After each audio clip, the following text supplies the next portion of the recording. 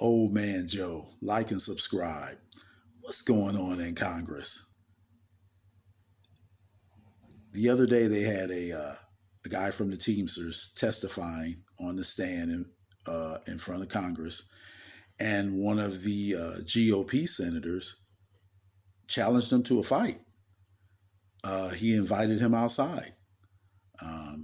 They said that this GOP senator was an unbeaten UFC fighter. So he's a pretty tough guy.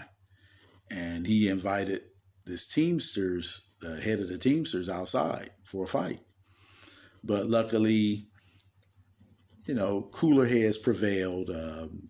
Bernie Sanders told this senator to have a seat and to sit down and not go outside, but what was funny is, Teamsters back in the past, those were some tough guys. So even though this senator was a GOP senator, even though he was a UFC fighter, I sort of have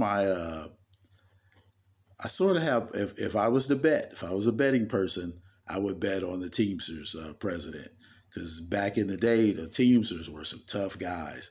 Motorcycle riders, chains, they were tough guys. They did whatever they had to do to get a good contract for the workers. So tell me what you think.